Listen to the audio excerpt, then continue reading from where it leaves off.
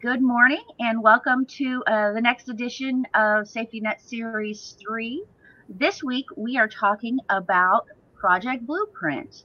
And we have Trista Stout-Walker and Lindsay from our Community Impact team joining us. We'll get started in just a second, but first I want to thank all of our sponsors that make programs like this and our outreach and so many things that we do possible. All right. Good morning, ladies. Good morning. Good morning. So jumping in, tell me what Project Blueprint is.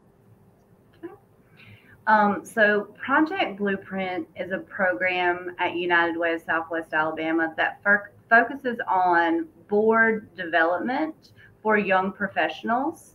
It's really a fabulous opportunity to just learn about the flow of leadership and how to conduct oneself in a board meeting, and then also the importance of the volunteer component of serving on a board. And so we launched it. It is a program that has been at United Way for decades, and we just brought it back a couple years ago, right after COVID, because it's just a valuable resource to the community. Wonderful. So you mentioned that it's been around forever, not forever, but I feel like it was the 80s. Yeah.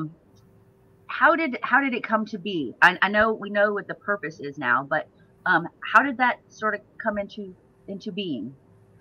So the program was created to provide minorities or underserved communities the opportunity to have this training and to prepare them for board service. And so it's really just a launching pad to give our professionals in Southwest Alabama the skills needed to be a valuable and beneficial board member. Wonderful. So, Lindsay, who qualifies? What type of people are we looking for? So any young professionals who are interested in serving on a board, people who want to get more involved on boards but don't really know where to start, and then people who are seeking to learn more about serving on the board of a nonprofit and kind of what that looks like and entails. Okay. What about the curriculum? We got a broad overview. Do you have some specifics of the classes that will be included? Our deans are working right now to develop that curriculum and put speakers into place. So the topics kind of will vary depending on what speakers are available and able to participate.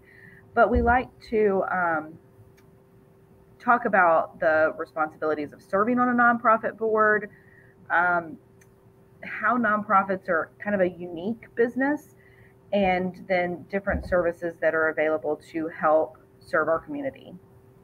Wonderful.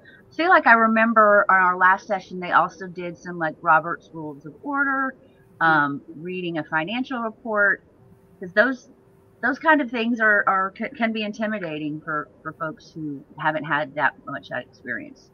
So tell me what the program actually looks like. So once you've applied, you've had your interview, you've been accepted, how does it play out?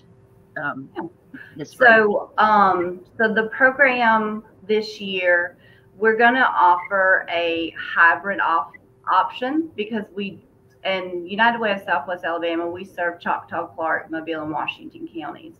So we want to make sure that everyone has the opportunity to participate. The sessions are going to be 6 hours roughly. The morning will focus on a topic like volunteerism, Robert's Rules of Orders, reading the financial report, and then there'll be lunch provided. And then the afternoon, you'll have the opportunity to learn about one of our 46 partner agencies, and then also participate in a service project if that's a need at the agency. And so this program will be offered at a variety of our agencies, so you also get the feel of seeing services in action, which we're really excited about. That's amazing. So you've got an educational component, and then you've got a hands-on component. So I know applications are out, or the information for people to apply is out in the world. When is that deadline, and what are some other like fees or anything else that people might need to know before when they're submitting their application? So the fee to participate is $150. The deadline for applying for this program is the end of February. And then March will be dedicated to conducting interviews to really get to know our applicants and their needs and their interest. Another thing I'd like to mention is, in order to participate in this program, because of the dedicated time requirements, you do need to have permission from your employer, just so we know that attendance is going to be not an issue. And so that's really all, the main highlights at least. And you can always reach out to Lindsay or myself if you have any specific follow-up questions. So people can self-nominate. I know there's some programs where the employer has to like put the person up, but in this program, am I correct in saying that people can self-nominate as long as they have their? Yes. Okay. Terrific. So we're saying the program is actually going to run, is it May and June? Mm-hmm. Mid-May, and then bleed into beginning of July, just to accommodate the various holidays that we're going to encounter in June and July. Okay. Now I know we do this program every other year. Mm-hmm. Why do we have that gap year?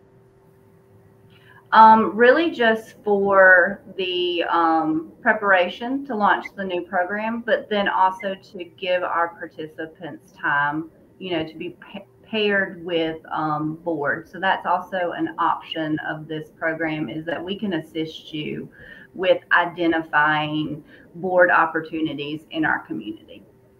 Terrific.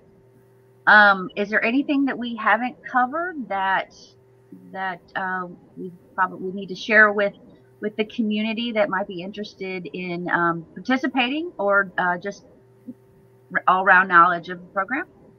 Yeah, we need to definitely give thanks and praise to our dean this year, Ira Bates, from the first, and then also Chandra Brown was co-dean last year, or when we offered the program previously, but she's going to be filling in a steering committee capacity. And so the two of them are doing a phenomenal job, and they're really building a great program. So we're very excited to launch this in May. Oh, terrific. So if there isn't anything else that you guys want to add, we will wrap it up for this week. Anybody that's interested in volunteering, here's how you can get involved. There's tons of opportunities, and it's a good way to kind of segue into Project Blueprint. Mm-hmm. So we're going to close out. We're going to thank our sponsors one more time. They're all listed here. And we wish all of you the great rest of your day. Thank you, Trista and Lindsay, for joining us. We've learned a lot about the program, and we can't wait to see it launched again this spring. Thank you. Thanks, Leslie.